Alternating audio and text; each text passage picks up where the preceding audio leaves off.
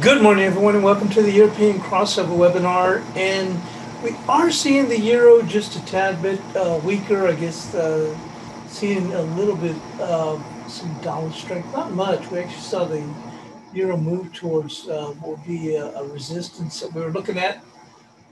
Bear with me. I moved my screens around. I'm having a hard time getting the mouse to them. Hold on here. Bear with me. There we go. But we were looking for around, well, there's with some resistance at 21.79, but that's on the cash, and at 21.90, and I think that's where we're having our bias chart resistance. Let's go and take a look real quick. I'm going to just see what we have as far as news. As far as economic data, doesn't look like we have any economic data today. Well, actually, we do. We have UK Halifax House Index, Price Index. That was actually just went by about an hour ago, about half an hour ago. And we do have at the bottom of the hour Eurozone Centix investor confidence forecasted for 14. Previous one was 13. See, and then nothing until we roll into the States, and then we get ISM business conditions for April.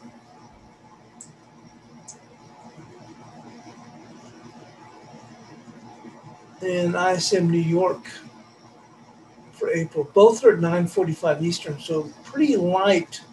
Eurozone Centix Index is the only thing coming up in the next less than half an hour at the bottom of the hour. But nonetheless, like I said, let's go move back in here with the euro.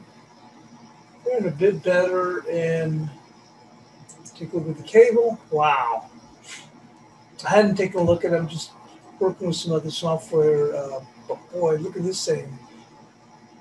Of course, it's on the futures, but I think the futures and the cash, let's see. Yeah, there's only a 4 pip difference. So we're trading 40.76 on the cash. So boy, we've made some pretty good runs here. We can just go on, let's see here.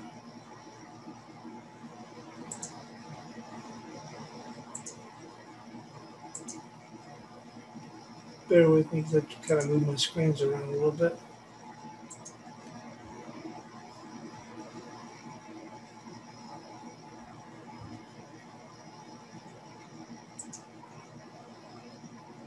Boy, look at this thing going to the moon.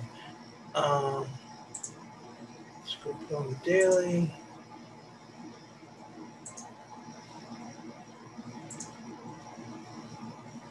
Oh, we're actually at resistance here, 40.80. I think that might even be our bias chart resistance here. But look at that right there at 40.80. We just nicked it too, it appears. High on this move is 40.79. We're 2 pips off of that right now.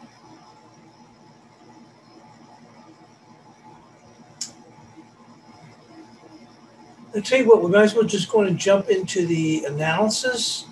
Let me just go on and get the bias chart ready.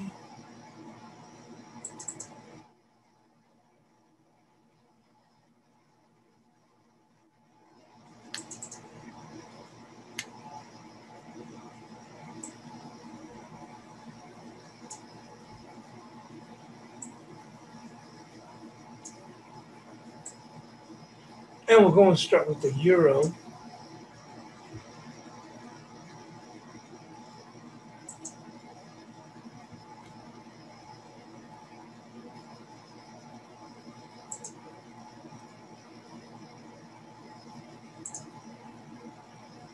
So the euro posted the best weekly close in 4 months on Friday, opening a challenge to 22.57. Resistance to start the week will be 21.93 with support at 20.95. There's actually a little bit of resistance at 20.79, and the high today so far has been 20.77. So, but it was so close between, and I don't know why I put 20. Yeah, that is correct, 21.93. But the high so far has been 21.77. I have resistance at 21.79 and 21.93, but they're so close that well, we'll just show where that would be the before we were to move beyond that. That would be it. But yeah, 21. We'll go with the 21.93. But we had some at 79, then 93. Bear with me.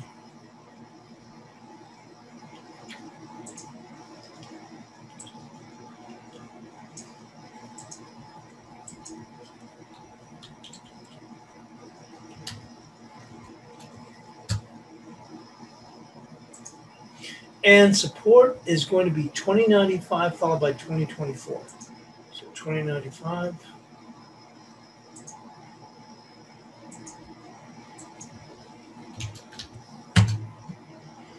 And then on to the cable.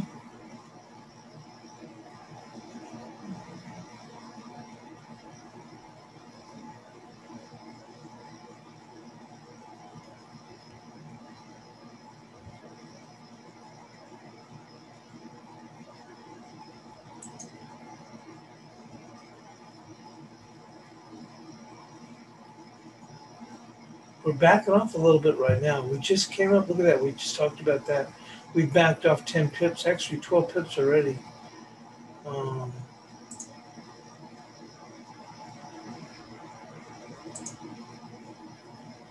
So the cable closed the week on its highs at resistance level 39.84. Resistance to start the week with 40.34 followed by 40.80. You can see that right there. We just got up as high as 40.79. So within a pip, less than a pip actually, it's 40.79.3. Support will be 39.03 followed by 38.45. So there we go. 40.80. And support 39.03.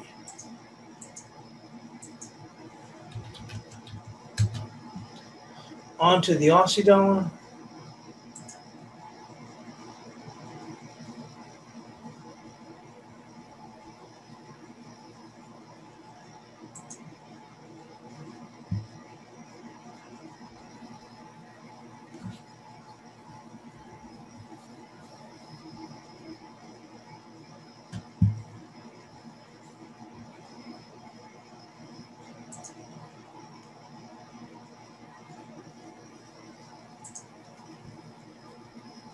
So the Aussie broke the daily cycle of up-down day with a consecutive positive close.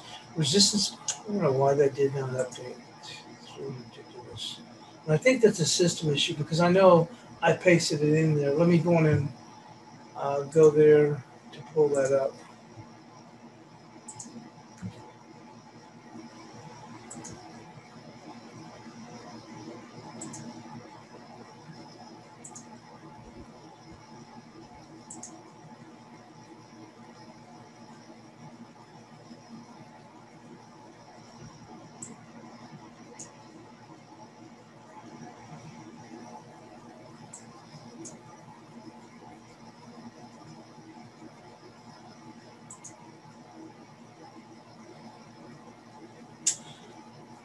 So the Aussie posted its best weekly close in 3 months. Resistance to start the week will be 79.04, followed by 79.94. Support will be 78.55, followed by 76.57. So there we go. And actually, I actually had the weekly. I remember.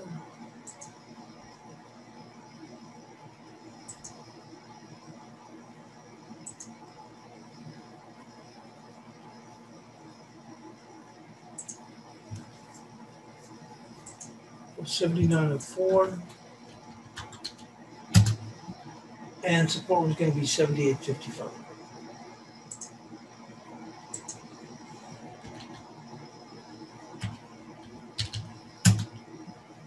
And then on to the dollar yen.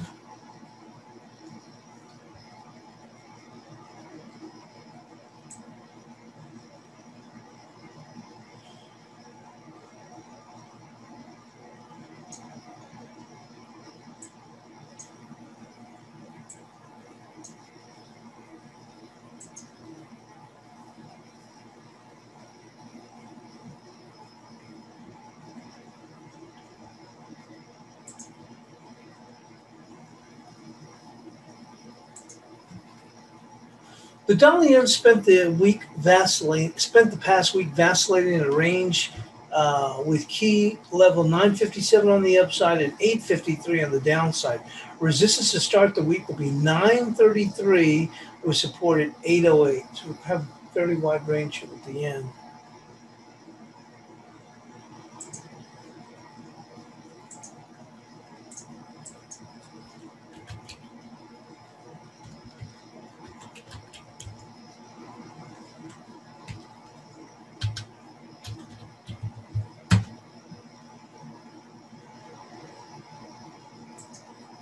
And on to the Capstone Index.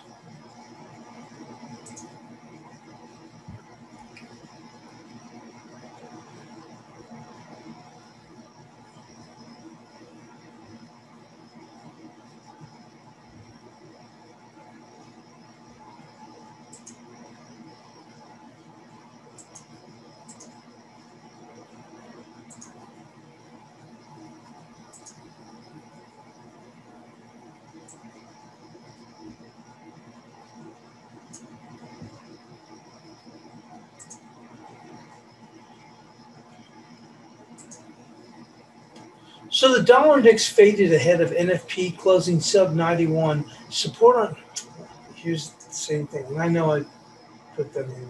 It's ridiculous. Unfortunately, I already have the analysis up on ForexAnalytix. Go back to that.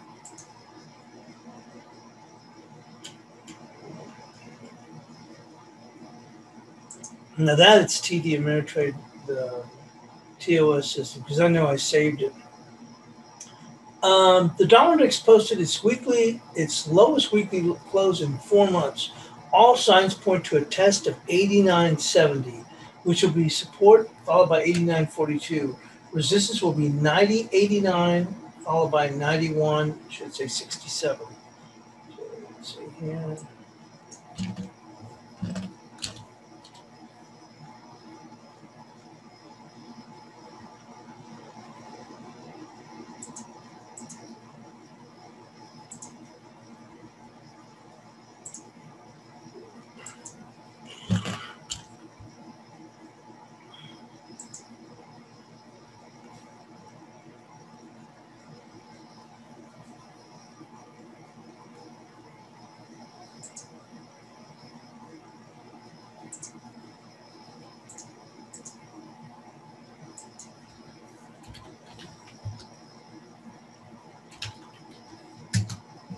Obviously still bearish. Let's go on and move into Bitcoin.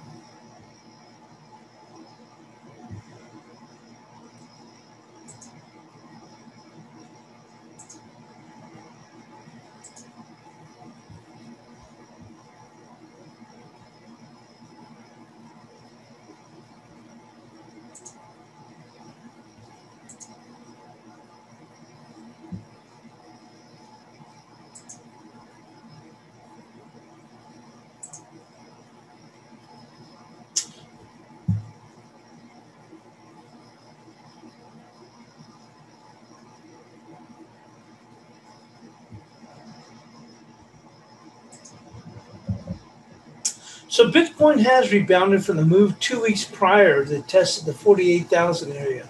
Resistance for the week will be 57,950, followed by 59,200. Holy smokes, looks like we already got there. 59,200. Hang on. Yeah, we even got to 59,511. Holy smokes, I didn't even think. And I was even thinking the market was looking like it was slide a bit, and I was thinking, well, I'll still put the one beyond that. I'm glad I did. 59,200, and support would be 55,044.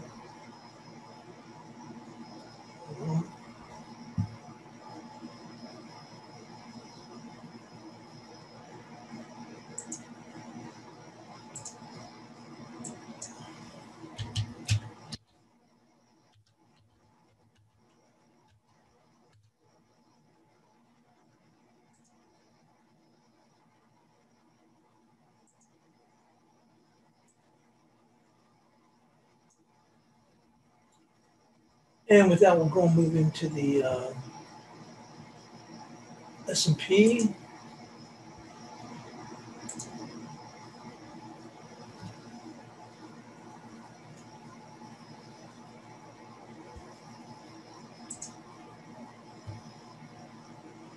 So the S&P finished another week at new highs. Market will be targeting a move to 42.65 with initial resistance at 42.35. Looks like they're out of gas at 42.38.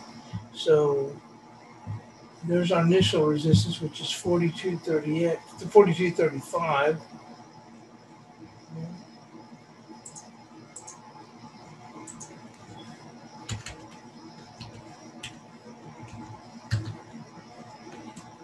And support will be 42.04 followed by 41.80.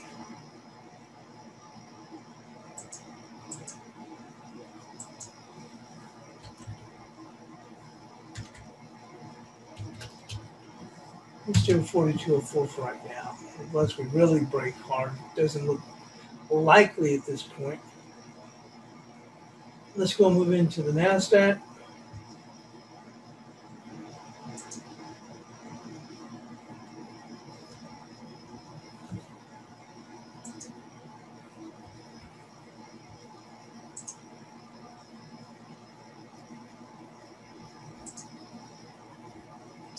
So the NASDAQ tested 13,800 on Friday.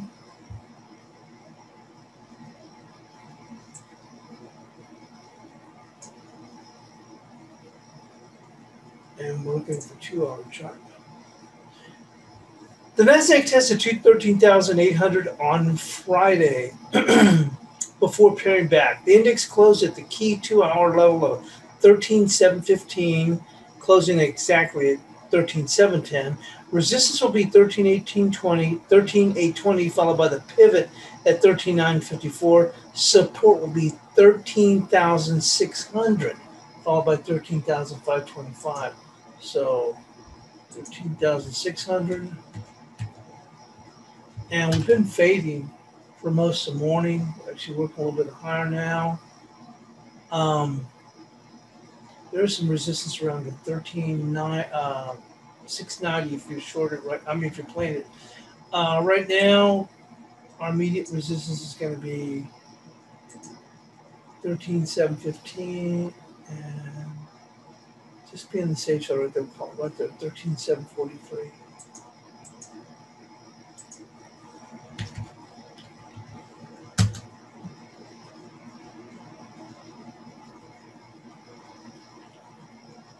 And move on to the gold market.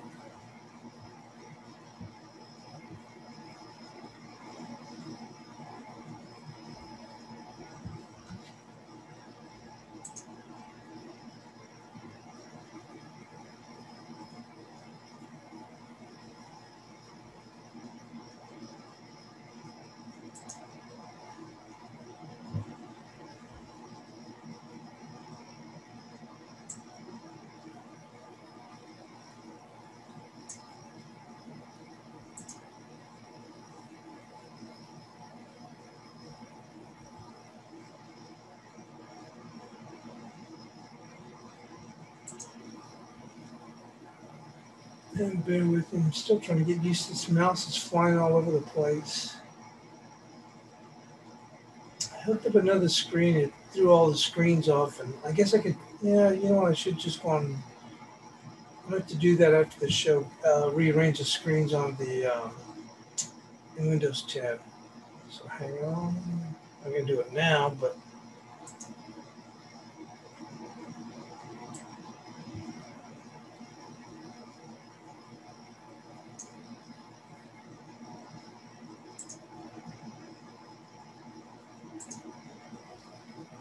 so gold posted a strong close to the week following the Yellen rate scare. Gold will be targeting 1877 for the immediate target. Resistance will be 1850, and we're just shy of that. With support at 1814 followed by 1803. Start there.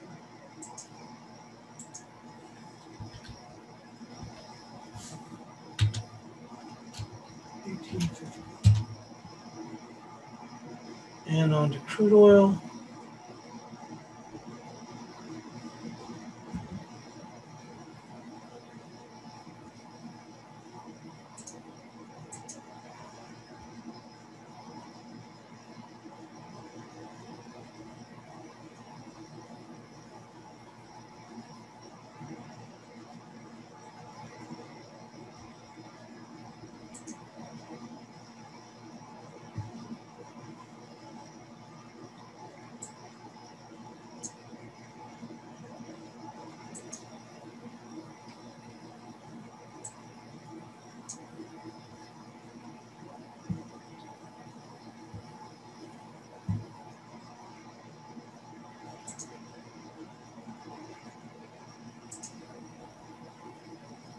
So WTI defended this the $64 level on Friday, posting a hammer on the daily chart. Support to start the week will be 64.29 with resistance at 65.50. Looks like we did get up just beyond that 65.50 earlier. So 64.29 and 65.50 on the upside. And there's the bonus chart. Mirror one to look at platinum and palladium, and we'll do that.